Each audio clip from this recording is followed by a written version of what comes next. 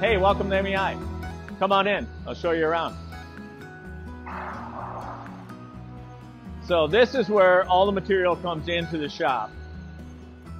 You can see over here, we've got our laser racking system that will automatically feed the laser. It's probably one of the more popular things on the tour is checking out the laser. Hey, there's James Meyer.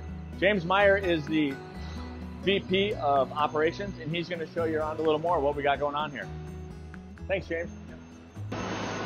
Hey, thanks, Steve. Let me start you. After we see the raw materials here, some of that raw material will flow to our laser.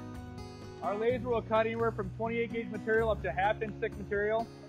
We will range in material types. We'll go stainless, we'll go cold rolled, hot rolled, galvanized. After the laser cuts this material will continue to flow towards the north. And we do dedicate different lines. We have an aesthetic line, which tends to be your cabs, it's your entrances. We have a structural line, that is your platforms, your slings. And again, the material will continue to flow down towards the north. We do have two brakes equivalent in tonnage, 275 ton each. And I'm going to run you through over here to Ryan Fitzloff. He's our production manager. Hey, Ryan. Cool. James hit on our brakes, 275 ton twin brakes.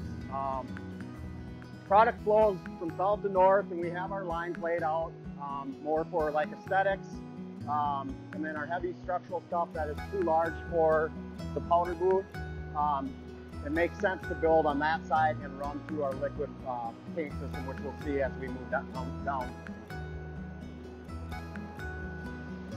You'll notice throughout the shop we have tablets all over. That's in an effort to run our shop paperless. We keep introducing new things to that. So with the tablets, the employees are able to pull drawings. They can redline drawings and even send them back to engineering if there's a question. They can look up open POs, all kinds of things, and we just keep introducing more and more and more.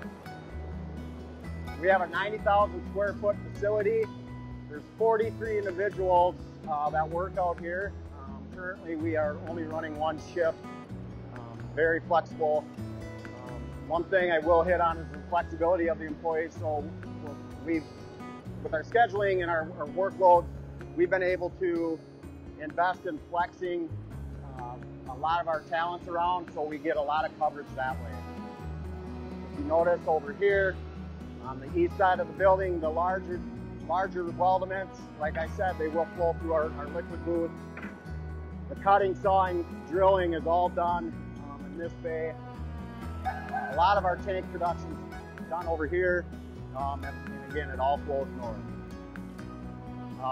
We'll come over here and show you an example of our pick and pack, the value adds there. Tom Goodall will walk you guys through that.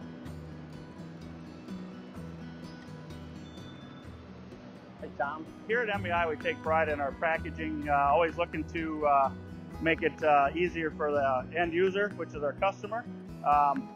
Here we have a passenger cab inside the crate. We enhanced our skids so we're able to fork from all directions, making it easy for the customer to get it in and out of their shed or out of their building. Here too, we take pride in in how we stack our parts. We want to make sure that the customer's always happy with the product, making sure we don't scratch anything, making sure we wrap it in cardboard and things like that. Labeling is a huge thing here at MEI. We want the customer to know what they're getting. I always want my next guy down the road to know how many skids are in the package, how many skids he's looking for. This one here in particular needs to have an extra skid that's back in the warehouse, so now they won't miss that on the truck. This was our large parts. We do move over to our small parts, which Ryan, I believe, touched on in the assembly area. This is the small parts packaging, everything that we do not want to get lost on the truck. Each of these come with a list of all the parts that are in that particular box for the mechanics. They can see what we actually ship to them, and we also send a photo. The photo is very important to us here at MEI because if the mechanics call and they ask for something that they can't find, we're able to pinpoint it to that folder and say, yes, sir, it's in box number 1, 2, or 3. And then everything is neatly stacked inside the boxes and labeled as well.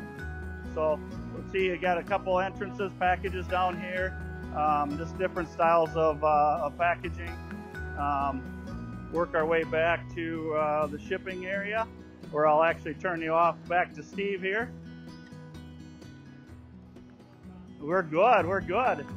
Got through the good packaging part, so I'll turn it back over to you, and thank you very much.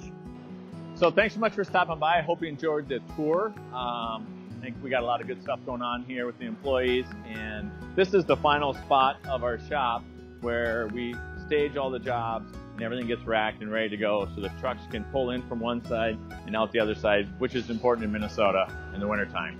But if you want to see more about MEI, reach out to me or any of the salespeople, Pat, Mike, or Dan, and set up a time to come in, and we'd love to give you a tour. We do a lot of training sessions too, so stop by anytime.